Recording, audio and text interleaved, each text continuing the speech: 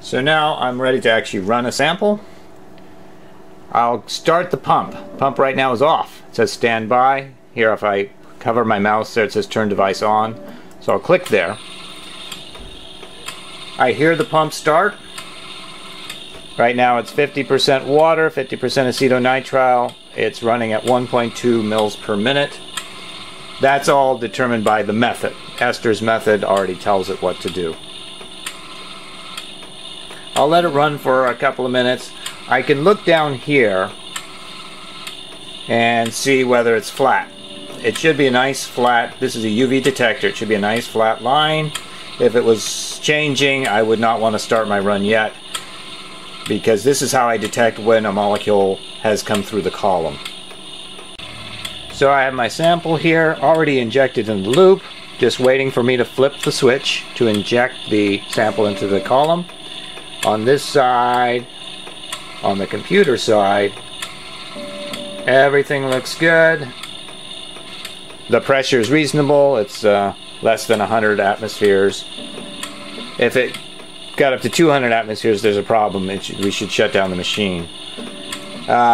Here this is flat, so I'm ready to go.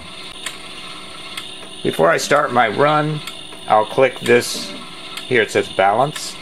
That will make the absorbance reading 0. So it's like baselining your cuvette in a spectrophotometer. Say yes. Okay. Alright, so now it should be set up ready to go. I will, on the HPLC side, I will flip this lever down. Once I do that, on the computer side, this turns to blue, it says run. This turns to blue, it says run. There's a counter here that says we have started the run. Professionals have much longer methods than 7 minutes. We're doing a hurry-up version because we have so many people who want to use the machine.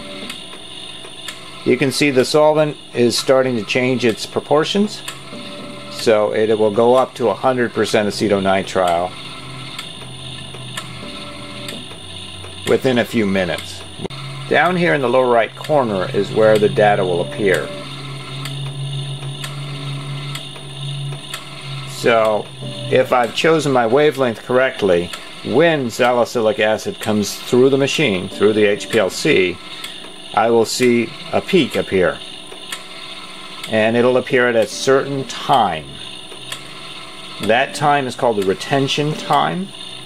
It will be very, very reproducible. If I run the same method with salicylic acid, it will come out at precisely the same time. So I'm looking for a peak here. There's a peak. There's a peak. There's a peak. Okay, and you see it's very sharp. It had a very specific time. And now we're back to this flat baseline again. In this case, the peak goes higher than the scale, so you can see the scale here. That I can adjust with these up and down arrows. So if I click up, then the peak becomes on scale now. You can see it's a little more than 100 milliabsorbance units, so that's a little more than 0.1 absorbance units. So that's a nice robust peak. Since I injected only salicylic acid, I only expect one peak.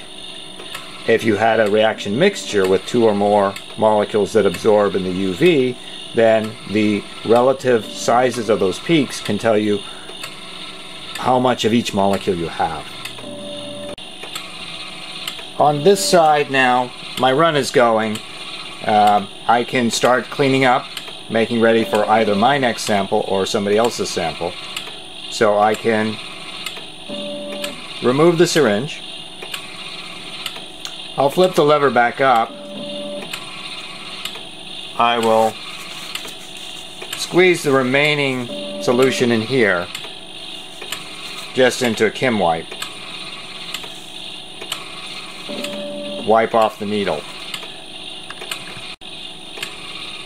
Now I'll take some 50 star I'll pull up.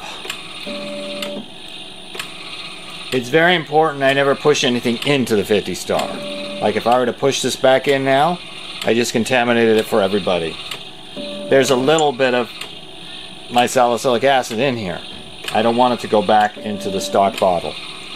But I can use this to flush the loop. I'm flushing the loop, meaning cleaning out my sample. So I just put 40 microliters of 50 star through there, and I'll do that again.